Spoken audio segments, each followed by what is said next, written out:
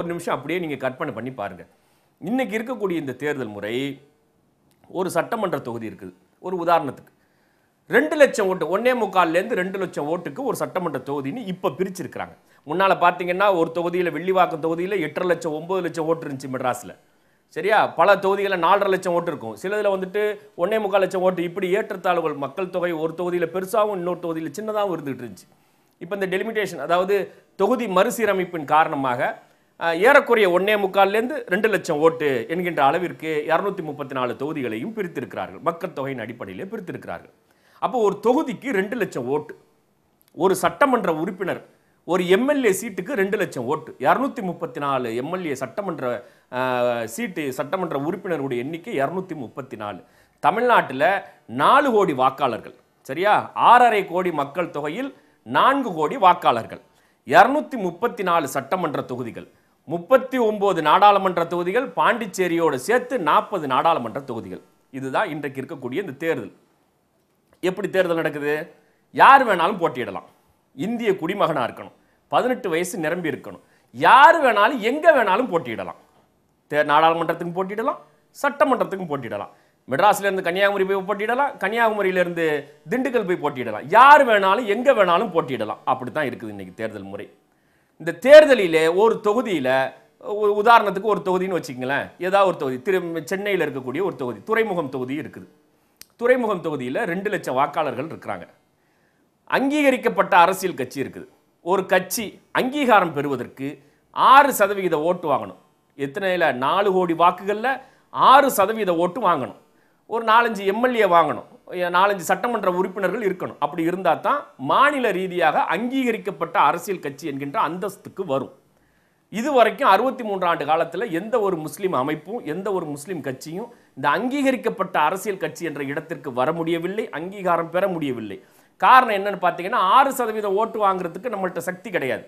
நம்ம மக்கள் தொகையை 5.6 விழுக்காடு, 6%க்கு குறைவாகத்தான் மக்கள் தொகையே இருக்கிறது. எல்லாம் பிச்சு பிச்சு பிச்சு பிச்சு அங்கங்க இருக்கிறோம். அதனால 6% வாக்குகள் வாங்குவதற்கு வாய்ப்புகள் இல்லை. அப்போ அங்கீகாரம் பெற முடியல. இப்போ அங்கீகரிக்கப்பட்ட அரசியல் கட்சிகள் தேர்தலிலே போட்டியிடுகிறது. அதிமுக போட்டியிடுது, காங்கிரஸ் போட்டியிடுது, திமுக போட்டியிடுகிறது, பாரதிய ஜனதா போட்டியிடுகிறது, இப்படி பல கம்யூனிஸ்ட் கட்சிகள் போட்டியிடுகிறனால பல கட்சிகளும் போட்டியிடுகின்றார்கள். தொகுதியாக கூட்டணியாக பிரித்து நின்றுக்கிட்டு போட்டியிடுறாங்க. துறைமுகம் தொகுதியில் 2 கூட்டணியும் நிற்குது. ஏ கூட்டணியில் திமுக கூட்டணி இருக்குது, பி கூட்டணியில் அதிமுக கூட்டணியும் இருக்குது.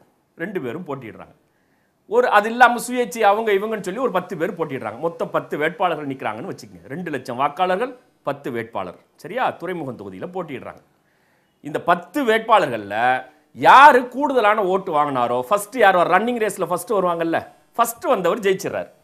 இந்த 63 ஆண்டு காலமாக நடைமுறையில் இருப்பது நம் நாட்டினுடைய சட்டமன்றத்திற்கும் நாடாளுமன்றத்திற்கும் உள்ளாட்சி அமைப்புகளுக்கும் எல்லாத்துக்கும் நடைமுறையில் இருப்பது இந்த தேர்தல் முறை தான் இருக்குது. ரன்னிங் ரேஸில் யார் ஃபர்ஸ்ட் வர்றாங்களோ அவங்க ஜெயிச்சவங்க. அந்த கருத்து இந்த தேர்தலையும் நடைமுறையில் வச்சிருக்கிறாங்க. அப்போ 2 லட்சம் ஓட்டில் யார் ஃபர்ஸ்ட் வர்றாங்க, 10 பேர் போட்டிட்டு யார் முதல்ல வர்றாங்களோ அவங்க ஜெயிச்சவங்களோ ஆயிடுறாரு. சரியா? முதல்ல வர்றவர் ஒரு 40,000 ஓட்டு வாங்கிடுறாருன்னு வச்சுக்கோங்க, அவர் ஜெயிச்சவர். ரெண்டாவது வந்தவர் 39,500 ஓட்டு வாங்கியிருக்கிறார், அவர் தோத்தவர் என்கின்ற ஒரு நடைமுறை தேர்தல் சிஸ்டம் தான் இன்னைக்கு நடைமுறையில் இருக்குது. அப்போ 2 லட்சம் துறைமுகத்தில் இருக்கக்கூடிய 2 லட்சம் ஓட்டில் 40,000 ஓட்டு வாங்கினவர் ஃபர்ஸ்ட் வந்தவர் ஜெயிச்சதாக அறிவிக்கப்படுறாரு. அடுத்த 5 வருஷத்துக்கு சட்டமன்ற உறுப்பினர் அவர் தான் எல்லாத்தையும் தீர்மானிக்க போறார் என்கின்ற அடிப்படையிலே இருக்குது. அந்த 40,000 ஓட்டு தவிர்த்து அந்த துறைமுகம் தொகுதியில் இருக்கக்கூடிய 1,60,000 ஓட்டு, ஏன்னா டோட்டல் 2 லட்சம் ஓட்டு இல்லையா, 40,000 வாங்கினவர் ஜெயிச்சிடுறாரு. பாக்கி இருக்கிறது எவ்வளவு? 1,60,000 ஓட்டும் இந்த ஜெயிச்சார அவருக்கு எதிராக விழுந்த வாக்குகள். 1,60,000 எந்த தொகுதியில் மெஜாரிட்டியான மக்கள், பெரும்பான்மையான மக்கள் புறக்கணிக்கின்றார்களோ அந்த வேட்பாளர் வெற்றி பெறுகிறார். எப்படி இருக்கு பாருங்க தேர்தல் சிஸ்டம். பிரிட்டிஷ்காரன் அறிமுகப்படுத்துகிற தேர்தல் சிஸ்டம் இது. நம்மளை நசுக்கிறதுக்குன்னே அறிமுகப்படுத்தி வச்சிருக்கிறான். ஒடுக்கப்பட்ட சிறுபான்மை இனங்கள் யாரும் அரசியல் அதிகாரம் பெற்றுவிடக்கூடாது என்பதில் தெளிவாக திட்டமிட்டு அறிமுகப்படுத்தி இருக்கக்கூடிய இந்த தேர்தல் சிஸ்டம். ஒரு தொகுதியில் 1,60,000 பேர் பெரும்பான்மையாக இருக்கக்கூடிய மக்கள் யாரை புறக்கணிக்கின்றார்களோ, வாக்களிக்காமல் புறக்கணித்தார்களோ, எதிர்த்து வாக்களித்தார்களோ அவர் வெற்றி பெறக்கூடிய ஒரு காட்சியை நம்ம பார்க்கிறோம். அதுதான் இன்றைக்கு இருக்கக்கூடிய இந்த தேர்தல் சிஸ்டம்.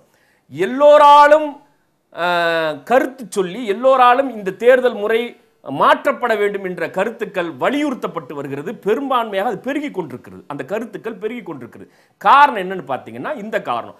அப்போ 40,000 ஓட்டு வாங்கினவங்க ஜெயிச்சிடறாரு.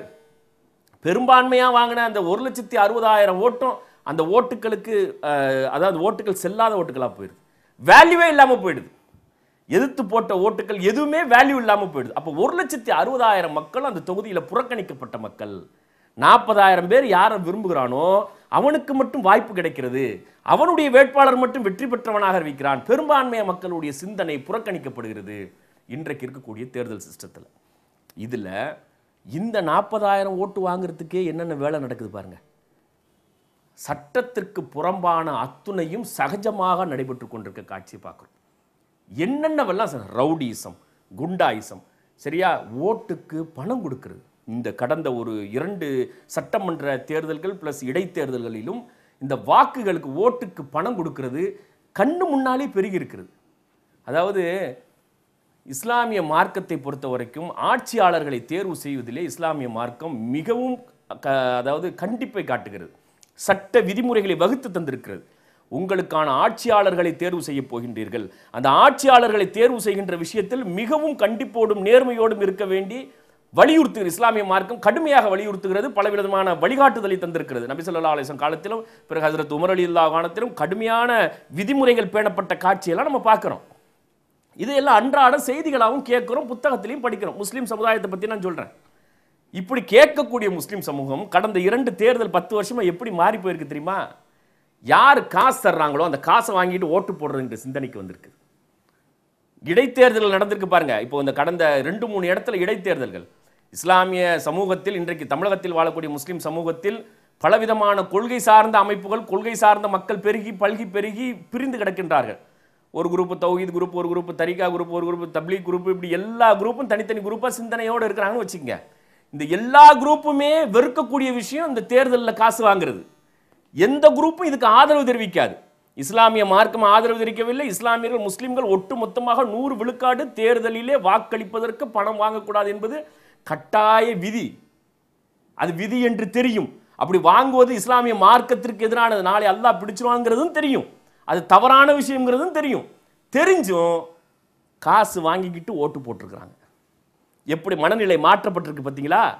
இது எந்த அடிப்படையிலாவது இது நியாயம் என்று சொல்லுவோமா? இதை சொல்ல முடியுமா? காசு வாங்கிட்டு ஓட்டு போடுறத. அப்போ இந்த தேர்தல் சிஸ்டத்தில் ஜெயிப்பதற்கு குண்டாயிசம் பயன்படுத்தப்படுகிறது. எதிர்த்து யார் கருத்து சொல்கிறானோ அவனுடைய குரவலை நெருக்கப்படுகிறது, அவன் ஒடுக்கப்படுகின்றான். சரியா? பணத்தால் அவனை விலை கொடுத்து வாங்குகின்றார்கள். பணத்தால் மக்களுக்கு அடித்து விலை கொடுத்து வாங்குகிறார்கள். இலவசங்களை அள்ளி கொடுத்து மக்களுடைய சிந்தனைகளை மழுங்கடித்து அவனை சிந்திக்க விடாமல் இலவசத்தின் மூலமாக ஈர்க்கக்கூடிய காட்சியை நம்ம பார்க்கிறோம். சட்டத்திற்கு புறம்பாக அத்துணையையும் நடத்தி வெற்றி பெறுவது ஒன்றுதான் முக்கிய குறிக்கோள். அதற்காக எவ்வளவு பணத்தை வேணாலும் செலவு பண்ணலாம் என்கின்ற அளவிற்கு இந்த 63 ஆண்டு கால தேர்தல் முறை ஜனநாயகம் பரிணாம வளர்ச்சி பெற்று அப்படியே வந்து எங்க வந்து நிக்குது பாருங்க. இதற்கு எதிராக கருத்து சொல்பவர்களுடைய கருத்துக்கள் வலிமையாக ஒழிக்க விடாமல் மீடியாக்கள் தடுத்து கொண்டிருக்கக்கூடிய ஒரு காட்சியும் பார்க்கிறோம். நிறைய பேர் அது வேதனையோடு கருத்து சொல்கின்றார்கள். அந்த கருத்துக்கள்லாம் மீடியாக்களில் ஜாஸ்தியாக வராமல் பார்த்துக்கிறாங்க. அதை ஆக திட்டமிட்டு நாம் எப்படியாவது வெற்றி பெற வேண்டும், வேறு எந்த சிந்தனையும் கிடையாது. எப்படியாவது ஜெயிச்சிடணும், எதை கொடுத்தாவது ஜெயிச்சிடணும், என்ன பண்ணியாவது ஜெயிச்சிடணும் என்கின்ற ஒரு சிந்தனையை ஒரு மோசமான இடத்திற்கு இந்த தேர்தல் சிஸ்டம் கொண்டு வந்து அமர்த்திருக்கிறது. இது ஒன்றாச்சா? இப்போ சிறுபான்மையாக நம்ம இருக்கிறோம். முஸ்லீம் சமுதாயம் சிறுபான்மையாக இருக்கிறார்கள். 5.6 விழுக்காடு தான் இருக்கும். நமக்காக அங்கீகரிக்கப்பட்ட எந்த மாநில அளவிலும் சரி மத்திய அளவிலும் சரி அங்கீகரிக்கப்பட்ட ஒரு அரசியலமைப்பு இதுவரைக்கும் கிடையாது, உருவாக்க முடியல. அங்கீகரிக்கப்பட்ட அரசியலமைப்பு என்ற ஸ்தானத்துக்கு வருவதற்கு நம்மளால் இயலாது. ஏன்னா 5.6 விழுக்காடு தான் மக்கள் தொகை இருக்கிறோம்னு வச்சுக்கோங்க. இப்போது ஏதாவது ஒரு கூட்டணியோடு தான் நம்ம தொடர்பு படுத்தணும். ஒன்று திமுக கூட்டணியில் இருக்கிறோம், இல்லைன்னா அதிமுக கூட்டணியில் இருக்கிறோம். சில அமைப்புகள் இங்கேயும் கொஞ்சம் அங்கேயும் கொஞ்சம் இருக்கிறாங்க. ஏதாவது ஒரு கூட்டணியோடு தான் இருக்கணும். அப்படி இருக்கின்ற நேரத்தில் இஸ்லாமிய மார்க்கத்தினுடைய அத்துணை விளிம்புகளையும் தாண்டி அந்த கூட்டணியை ஆதரிக்கக்கூடிய ஒரு காட்சி இன்னைக்கு பார்த்துக்கிட்டு இருக்கிறோம். மார்க்கத்தை தூக்கி ஓரமாக வச்சிரு, அரசியலுக்கு அதை கொண்டுட்டு வராது. அரசியல் என்பது மார்க்கம் சொல்லுகின்ற வழியில் செய்யக்கூடிய அரசியல் அல்ல என்று முஸ்லிம்கள் சிந்திக்க தொடங்கி இருக்கிறார்கள், செயல்பட தொடங்கி இருக்கிறார்கள். கடந்த 63 ஆண்டு காலமாக அந்த நிலை நிலவுகிறது. அதில் மார்க்கத்தையெல்லாம் அப்புறம் வச்சுக்கங்க. இங்கே ஐயா என்ன சொல்கிறாரோ அதுதான் வேதம், இங்கே அம்மா என்ன சொல்கிறாங்களோ அதுதான் வேதம். ஐயாவோடு தொடர்பில் இருக்கிறோம், அந்த கூட்டணியோடு நம்ம இருக்கிறோம். அவர் செய்கிற அத்துணையும் சரி. அம்மாவோட கூட்டணியில் இருக்கோம், அவங்க செய்கிற அத்துணையும் சரி. அவங்க டாஸ்மாக் திறந்தாலும் சரி, ஓட்டுக்கு பணம் கொடுத்தாலும் சரி, நம்மளே போய் வாங்கி கொடுக்குற காட்சி. முஸ்லீம் அமைப்புகளே போய் முஸ்லீம்கள் பெரும்பான்மையாக வாழக்கூடிய பகுதிகளிலே காசை வாங்கி, அவங்கள்ட்ட அந்த காசை வாங்கி சுபு தொழுகிறதுக்கு முன்னால் தஹஜ்ஜுதுக்கு எழுப்பி விடுற மாதிரி காசை டிஸ்ட்ரிபியூட் பண்ணுறாங்க. எல்லாம் இந்த 2-3 இடைத்தேர்தலில் கண்கூடாக நம்ம பார்த்தோம். அது சரியா? தஹஜ்ஜுத் தொழுகிறதுக்கு, அதாவது ஒரு ட்ரெயினில் போய்கிட்டு இருக்கும்போது ஒரு முக்கியமான அரசியல் பிரமுகரை சந்திக்கின்ற போது அவர் சொன்னார், உங்கள் ஆளுக்களை எழுப்பி விட்டதே நாங்கள் தான்யா. அவங்கள காலையில் சுபு தொழுகிறதுக்கு நாங்கள் தான் போய் எழுப்பி விட்டோம். எழுப்பி விட்டோன்னா என்ன விஷயத்தை கொடுத்தோம் என்கின்ற அடிப்படையில் இன்றைக்கு மாறி போயிருக்கிறது. அப்போ நம்ம மக்கள் வேறு வழி கிடையாது. அந்த கூட்டணியில் இருக்கும்போது அந்த கூட்டணி செய்கின்ற அத்துணை விஷயத்திற்கும் ஒத்து ஊத வேண்டியிருக்கிறது. அவர்கள் கொடுக்கின்ற 1 சீட்டு 2 சீட்டை நம்ம வாங்கிக்கிட்டு தமிழ்நாடு ஃபுல்லாக பறந்து விரிந்து கிடக்கின்ற நம்மளுடைய அத்துணை வாக்குகளையும் அந்த கூட்டணியின்பால் வாக்களிப்பதற்காக பெரும் முயற்சி எடுத்துக்கொண்டு நம்மளுடைய கை காசு போட்டு செலவு பண்ணி அத்துணையும் செய்கிறோம். இது எந்த இடத்துலையாவது இந்த வழிமுறைக்கு இஸ்லாமிய மார்க்கத்தில் அனுமதி இருக்கிறதா? முஸ்லிம் அமைப்புகள் செய்யக்கூடிய அரசியல் கட்சிகள் அமைப்புகள் என்று வித்தியாசம் கிடையாது. இதில் அரசியல் கட்சிகள் தான் அரசியலில் பங்கெடுப்பு செய்திருக்கிறது. முஸ்லீம் லீக், தேசிய லீக் மாதிரியான கட்சிகள். முஸ்லிம் அமைப்புகளுக்கு சம்பந்தம் இல்லைன்னு சொல்ல முடியாது. முஸ்லிம் அமைப்புகளும் தேர்தல் நேரத்தில் இந்த வேலையை செய்கின்றது. அவர்கள் செய்கின்ற அந்த கூட்டணி செய்கின்ற அத்துணை இஸ்லாமிய மார்க்கத்திற்கு புறம்பான விஷயத்திற்கும் ஒத்து ஊதுகின்றார்கள். அவர்களுக்கு வாக்களியுங்கள். அவர்கள் வந்தால் டாஸ்மார்க்கை திறந்து விடுவார்கள், வாக்களியுங்கள். அவர்கள் வந்தால் அத்துணை ஊழலும் நடக்கும், எல்லாம் தெரியும், அவர்களுக்கு வாக்களியுங்கள் என்று சொல்லக்கூடிய காட்சியை பார்க்கிறோம். காரணம் என்னன்னு கேட்டால் எங்களுக்கு வேற வழி இல்லை, நிர்பந்தம் என்று சொல்கின்றார்கள். சரி, நிர்பந்தம் என்றால் கூட இதை மாற்றுவதற்கு இப்படியே தான் நாமும் செய்ய வேண்டும், நம்மளுடைய அடுத்த தலைமுறையும் செய்ய வேண்டுமா? இதை மாற்றுவதற்கு வழி இல்லையா? இதை மாற்றுவதற்கு என்ன முயற்சி எடுத்துக்கொண்டோம்? ஒரு முயற்சியும் எடுக்கல. ஆக இன்றைய தேர்தல் முறை என்பது நம்மாலும் வெற்றி பெற முடியாது, தனித்தின்றும் வெற்றி பெற முடியாது.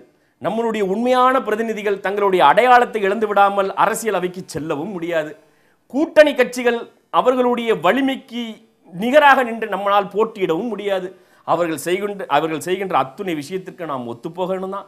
அவங்க கொடுக்குற சீட்டை வாங்கிக்கிட்டு நம்ம அதில் தான் நம்ம போட்டியிடணும், அவங்களுக்காக நம்ம வாக்கு கேட்கணும், அவங்க செய்கிற எல்லா விஷயத்துக்கும் நம்ம உடன்பட்டு நிற்கணும் என்கின்ற நிர்பந்தத்திலே நிலையிலேயே இன்று நாம் சிக்கி தவித்து வருகின்றோம். நாம் மாத்திரம் கிடையாது, முஸ்லீம்கள் மாத்திரமா கிடையாது, ஒடுக்கப்பட்ட இனம், தாழ்த்தப்பட்ட சமூகம் அப்படித்தான் இருக்கிறது.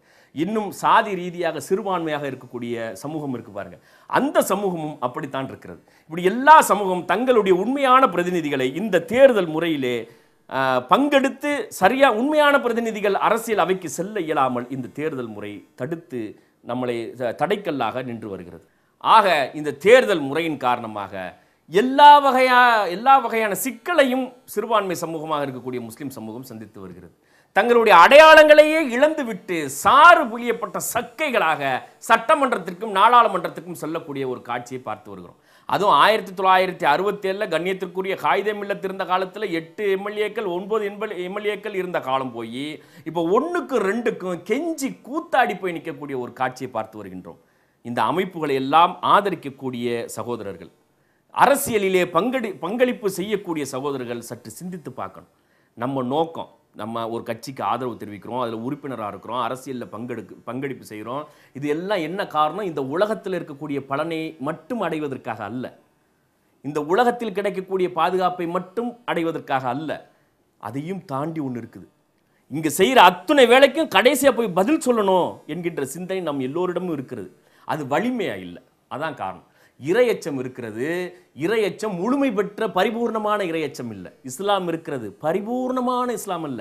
சாதாரண இஸ்லாத்துக்கும் பரிபூர்ணமான இஸ்லாத்துக்கும் வித்தியாசம் இருக்கிறது. ஆக அரசியல் கட்சிகளை ஆதரிக்கக்கூடிய சகோதரர்கள் கட்சி எடுக்கின்ற முடிவு சரியா, அமைப்பு எடுக்கின்ற முடிவு சரியா, அரசியல் தளங்களிலே சமூக தளங்களிலே எந்த பிரச்சனையும் கிடையாது. சமூக சேவைகளிலே அவர்கள் அமைப்புகள் செய்கின்ற சேவைகள், எல்லா அமைப்பு எந்த அமைப்பாக இருக்கட்டும், எந்த கட்சியாக இருக்கட்டும், சமூக சேவைகளிலே அவைகள் செய்கின்ற சேவைகள் மிக பெருசு, அது உன்னதமான சேவைகள். அதில் போல அரசியல் அவைகளிலே எடுக்கக்கூடிய முடிவுகள் நம் சமூகத்திற்கும் நம்மோடு இருக்கக்கூடிய ஒடுக்கப்பட்ட சமூகத்திற்கும் அவற்றின் எதிர்கால தலைமுறைக்கும் வழிகாட்டக்கூடியதாக இருக்க வேண்டும், வலிமையான அரசியல் அதிகாரத்தை பெற்றுத்தரக்கூடியதாக இருக்க வேண்டும்.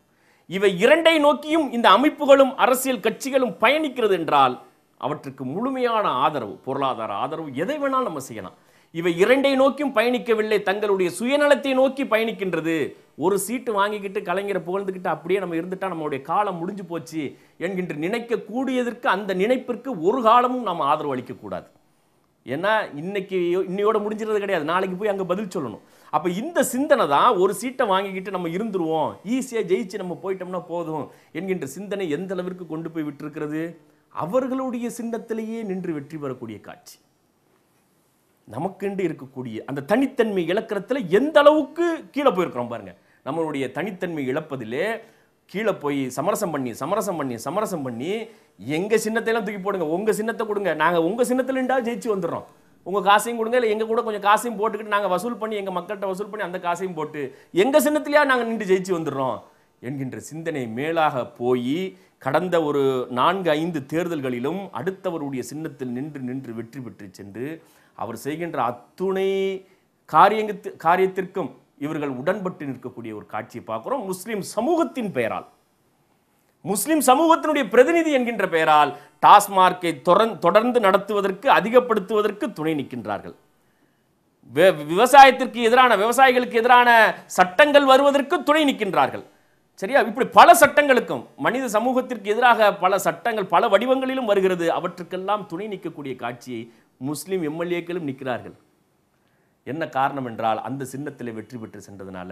அப்ப இஸ்லாமிய தன்னுடைய சமூகத்திற்கு ஒரு சிக்கல் வருகிறது, தன்னுடைய சமூகத்திற்கு ஒரு பிரச்சனை வருகிறது என்றால் வாயை பொத்துக்கிட்டு நிற்கிறாங்க, வாயை திறக்க முடியவில்லை.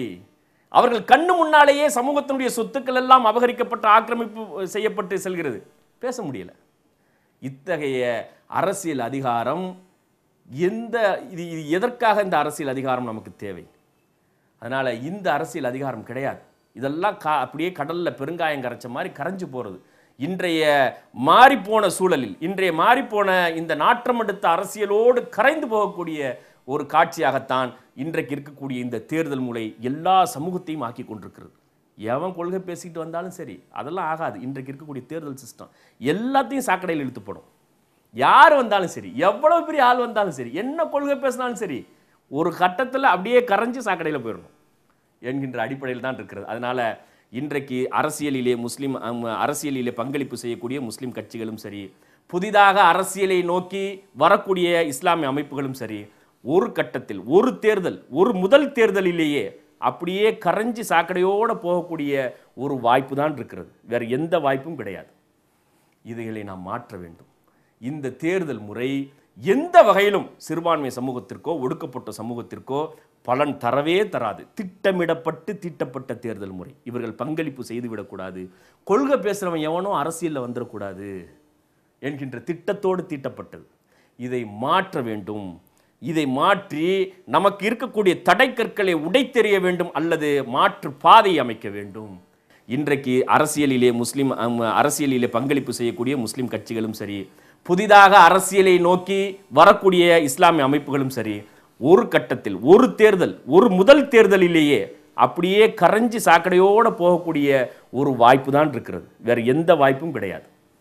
இதைகளை நாம் மாற்ற வேண்டும். இந்த தேர்தல் முறை எந்த வகையிலும் சிறுபான்மை சமூகத்திற்கோ ஒடுக்கப்பட்ட சமூகத்திற்கோ பலன் தரவே தராது. தீட்டப்பட்ட தேர்தல் முறை. இவர்கள் பங்களிப்பு செய்துவிடக்கூடாது, கொள்கை பேசுகிறவன் எவனோ அரசியலில் வந்துடக்கூடாது என்கின்ற திட்டத்தோடு தீட்டப்பட்டது. இதை மாற்ற வேண்டும். இதை மாற்றி நமக்கு இருக்கக்கூடிய தடை கற்களை உடைத்தெறிய வேண்டும், அல்லது மாற்று பாதை அமைக்க வேண்டும். யாரோடும் கூட்டணி கிடையாது. இனி முஸ்லிம் சமுதாயம் எடுக்க வேண்டிய முடிவு, யாரோடும் கூட்டணி கிடையாது. எங்களையும் சேர்த்துக் கொள்ளுங்கள், எங்களையும் சேர்த்துக்கொண்டு ஆட்சி அமையுங்கள், எங்கள் தனித்தன்மையோடு நாங்கள் வருவோம், எங்களையும் சேர்த்துக்கொண்டு ஆட்சி அமைக்க வேண்டும் என்கின்ற நிலைக்கு வர வேண்டும். மத்தியிலும் வர வேண்டும், மாநிலத்திலும் வர வேண்டும். அதற்கு முஸ்லிம் சமுதாயத்திடம் விழிப்புணர்வு வரணும். நம்மளோட முடிஞ்சு போற காலம் இல்லை. நம்ம செஞ்சு வைக்கிற ஒவ்வொரு சேவையும் அடுத்தடுத்த தலைமுறை வரும். மோசமான கட்டடத்தை கட்டி வச்சுட்டு போனோம்னு வச்சுக்கோங்க, நம்ம எப்படி முன்னோர்களை திட்டுறோமோ, முன்னால இருந்தவர்களை திட்டுறோமோ, அந்த மாதிரி நம்மளை பார்த்து ஏசுவார்கள். நம்மளை பார்த்து திட்டம் நம்ம சமுதாயம். அவன் சுயநலத்தை பார்த்துக்கிட்டே இருந்துட்டு போயிட்டான். அவனுக்கு ஒரு சீட்டு கிடைச்சிட்டா போதும், 2 சீட்டு கிடைச்சிட்டா போதும், அதுலேயே அவன் காலம் போயிடுச்சு, அவன் இருந்த தடைகளை உடைக்காமல் சென்று விட்டார்கள் என்கின்ற குற்றச்சாட்டுகள் வந்து நிற்கும். இதே குற்றச்சாட்டு நாளை மறுமையிலும் வந்து நிற்கும். ஆக இந்த தேர்தல் முறை ஒடுக்கப்பட்ட சமூகத்தையும் சிறுபான்மை சமூகத்தையும் 63 வருஷமா கொஞ்சம் கொஞ்சம் கொஞ்சமா நசுக்கி நசுக்கி நசுக்கி அவர்களுடைய மனநிலையை வலுவிழக்க செய்து கடைசியில் நாம் 2ஆம் தர குடிமக்களோ, யாரையாவது அண்டித்தான் நம்ம பிழைக்கணுமோ, யாரையாவது அண்டித்தான் தேர்தலில் நிற்கணுமோ என்கின்ற சிந்தனைக்கு முழுமையாக கொண்டு வந்து விட்டிருக்கிறது. 63 வருஷத்துல இந்த தேர்தல் முறை ஜனநாயகம் செய்த சாதனை. யாரோடாவது கூட்டம் நின்று அவங்க தயவுல நின்று அவங்க நெருப்புலேயே குளிர் காஞ்சிக்கிட்டு போனா தான் நம்மளால போக முடியும்.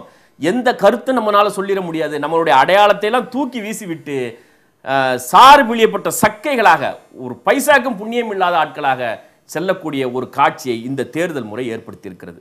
இது ஒன்றாச்சா, தேர்தலில் போட்டியிட்டும் இவன் சரியான ஆளும் வந்துடக்கூடாதுங்கிற திட்டம். இது அல்லாம இன்னொரு முக்கியமான வேலையை இந்த ஜனநாயகம் காப்பாற்றி வருகிறது. அதாவது ஆளுகின்ற வர்க்கம் இருக்கு பாருங்க, குறிப்பா காங்கிரஸ் கட்சி அதிகமான நாட்கள் அதிகமான ஆண்டுகள் ஆண்ட கட்சி, அவர்கள் குறிப்பாக ஒரு வேலையை செய்து வருகின்றார்கள். எந்த வகையிலும் பெருகி இருக்கக்கூடிய மக்கள் தொகைக்கு ஏற்ப நாடாளுமன்றத்தினுடைய எண்ணிக்கையோ சட்டமன்றத்தினுடைய எண்ணிக்கையோ அதிகரித்து விடக்கூடாது என்பதிலே தெளிவாக இருக்கிறார்கள். இந்திய சட்ட கமிஷன் பரிந்துரை செய்ததற்கு பிறகும் கூட 25 விழுக்காடு 1980லேயே 25 விழுக்காடு பாராளுமன்ற உறுப்பினர்களுடைய எண்ணிக்கை சீட்டுகளை அதிகப்படுத்தணும்.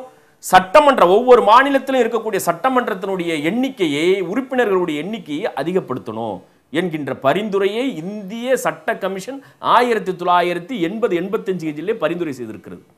இன்னை வரைக்கும் ஏத்தல, இன்னை வரைக்கும் மாட்டல.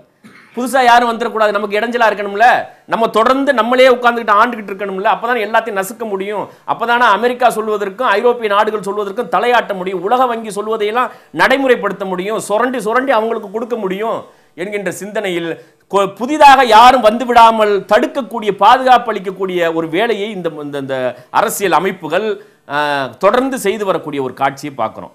இப்போ 1980ல் 25 விழுக்காடு நீங்கள் அதிகப்படுத்தணும் சொல்லியிருந்தா இன்னைக்கு தமிழக சட்டமன்றத்தினுடைய எண்ணிக்கை ஏறக்குறைய 300 தொட்டிருக்கும். 234லேருந்து 300 தொட்டிருக்கும். தொடல 234லே இருக்குது.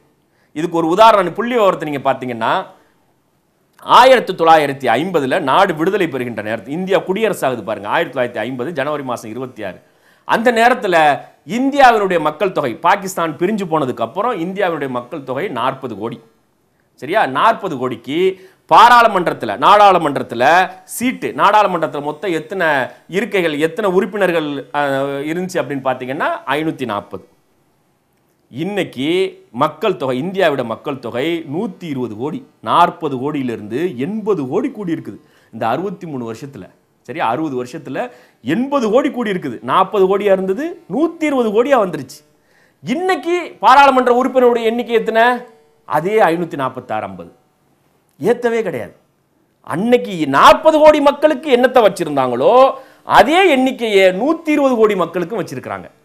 அந்த 40 கோடியில் 540 முடிவு பண்ணும்போது எதை வச்சு முடிவு பண்ணாங்க தெரியுமா? இந்தியா வந்து ஒரு நாடா எந்த காலத்திலும் இருந்தது கிடையாது, வரலாறு முழுக்க எந்த காலத்திலும் இருந்தது கிடையாது. 1940 இந்தியா விடுதலை பெறுகின்ற நேரத்தில், 47 விடுதலை பெற்று குடியரசு ஆகின்ற நேரத்தில் கூட 565 சமஸ்தானங்கள், 565 சமஸ்தானம் இருந்துச்சு. இப்போ இங்கே புதுக்கோட்டை சமஸ்தானம் இருந்துச்சு, ராமநாதபுரம் சமஸ்தானம் இருந்துச்சு, ஊத்துக்கோட்டை சமஸ்தானம் இருந்துச்சு, அந்த மாதிரி அங்கே காஷ்மீர் இருந்துச்சு, இப்போ ஹைதராபாத் இருந்துச்சு, ஜுனாகத் இருந்துச்சு, இந்த மாதிரி சமஸ்தானங்கள் இருந்துச்சு பாருங்க. 565 சமஸ்தானங்கள் இருந்தது. இந்த சமஸ்தானங்களை இணைக்கின்ற நேரத்தில் அவர்கள் கொடுத்த வாக்குரிமை, நீங்க எதுக்கு குறுநிலம் குட்டி குட்டி குட்டியா இருந்துகிட்டு இருக்கிறீங்க, நீங்க எல்லாம் வாங்க, நம்ம பாராளுமன்றத்தில் உங்களுக்கு வாய்ப்பளிக்கப்படும் என்ற வாக்குறுதியும் கொடுக்கப்பட்டது. அதன் அடிப்படையிலேயே 525. நீ ஏன் குட்டி குட்டி ராஜாவா இருந்துகிட்டு இருக்க, ஒட்டு மொத்தத்துக்கு ராஜாவா இருக்கலாம் வா அப்படின்னு சொல்லி அந்த பாராளுமன்றத்தினுடைய எண்ணிக்கை அன்று முடிவு செய்யப்பட்டது. இன்னே வரைக்கும் 120 கோடி மக்கள் ஆனதுக்கு அப்புறமும் அதே எண்ணிக்கை தான் இருக்கிறது, அதிகப்படுத்தலை. எவ்வளவு பெரிய சதின்னு பாருங்க. சரி, இங்க சட்டமன்றத்தை எடுத்துங்க. தமிழகம் வந்துட்டு சென்னை மாகாணமா இருந்துச்சு, சென்னை பிரசிடென்சி, மெட்ராஸ் பிரசிடென்சியாக இருந்தது. அப்போ ஆந்திராவில் இருக்கக்கூடிய ஒரு பகுதி, கேரளாவில் இருக்கக்கூடிய மலபார் ரீஜன் ஒரு பகுதி, சென்னை இந்த தமிழகத்தில் இருக்கக்கூடிய பகுதிகள் எல்லாம் ஒருங்கிணைஞ்சு சென்னை பிரசிடென்சி அப்படின்னு இருந்துச்சு, சென்னை மாகாணம். 56ல் மொழிவாரி மாகாணமாக பிரிக்கப்படுது.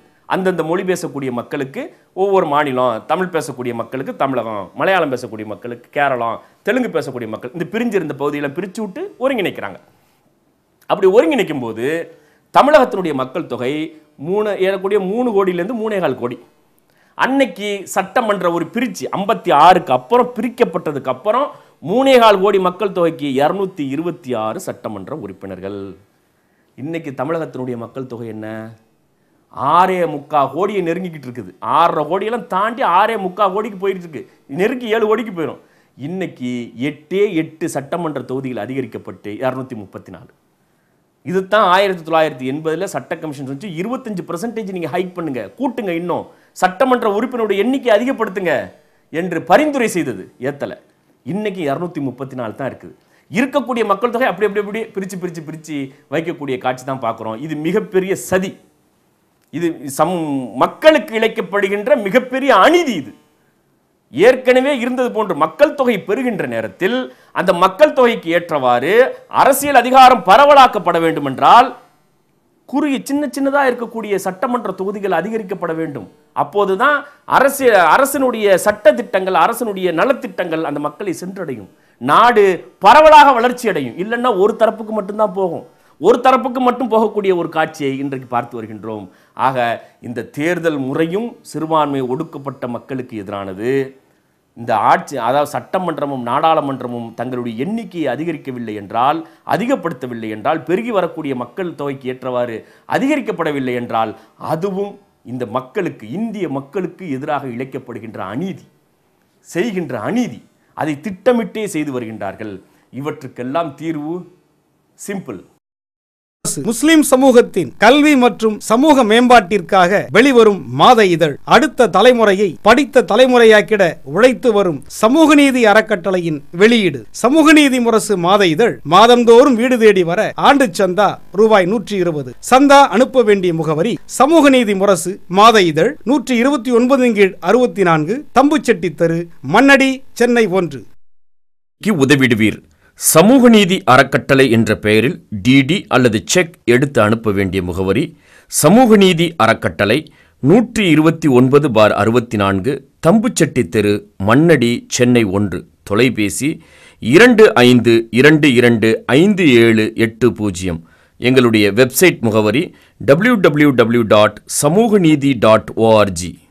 ஒன்று, இந்த தேர்தல் முறையை முற்றிலுமாக மாற்றியமைக்கப்பட வேண்டும். இல்லை என்றால் இன்று இருக்கக்கூடிய தமிழக சட்டமன்றத்தில் 234 சட்டமன்ற தொகுதி இருக்கிறது. இந்த தொகுதிகளாக பிரிக்கப்பட்டிருக்கிறது. அது அப்படியே அதை அப்படியே வைத்துவிட்டு இன்னொரு 100 தொகுதி 200 தொகுதி அதிகரிக்கப்பட வேண்டும். அந்த 100க்கும் 200க்கும் விகிதாச்சார அடிப்படையிலான தேர்தல் நடைபெற வேண்டும். ப்ரொபோர்ஷனல் ரெப்ரசன்டேஷன், விகிதாச்சார தேர்தல் முறை. அந்த தேர்தல் முறை ஒன்றுதான் சாதி ரீதியாக தங்களுக்கு வாய்ப்பு கிடைக்கவில்லை என்று கருதக்கூடிய மக்களுக்கு, பெரும்பான்மை சாதிகள் இருக்கிறாங்க பாருங்க, முக்குளத்தோர் இருக்கிறாங்க, வன்னியர்கள் இருக்கிறாங்க, இன்னும் ஒடுக்கப்பட்ட தாழ்த்தப்பட்ட சமூகம் இருக்கிறது, பல நாடார் சமூகம் இருக்கிறது. இவங்களுக்கெல்லாம் சரியான வாய்ப்புகள் எங்களுக்கு கிடைக்கப்பெறவில்லை. எங்கள் சாதிக்காக போராடக்கூடிய சிந்திக்கக்கூடிய தலைவர்களுக்கு வாய்ப்பு கிடைக்கவில்லை என்ற கருத்து பெருகி வந்து கொண்டிருக்கிறது. அது கோரிக்கையாக வலுப்பெற்று, போராட்டமாக வலுப்பெற்று, தமிழகத்தை 2ஆக பிரிக்க வேண்டும் என்கின்ற அளவிற்கு வந்திருக்கிறது. என்ன காரணம்னு பார்த்தீங்கன்னா, சரியான ரெப்ரசன்டேஷன் இல்லாதது. அதனால அவர்களுக்கெல்லாம் முறையான ரெப்ரசன்டேஷன் கிடைக்க வேண்டும் என்றால் ஒரே வழி ப்ரொபோர்ஷனல் ரெப்ரசன்டேஷன், விகிதாச்சார பிரதிநிதி.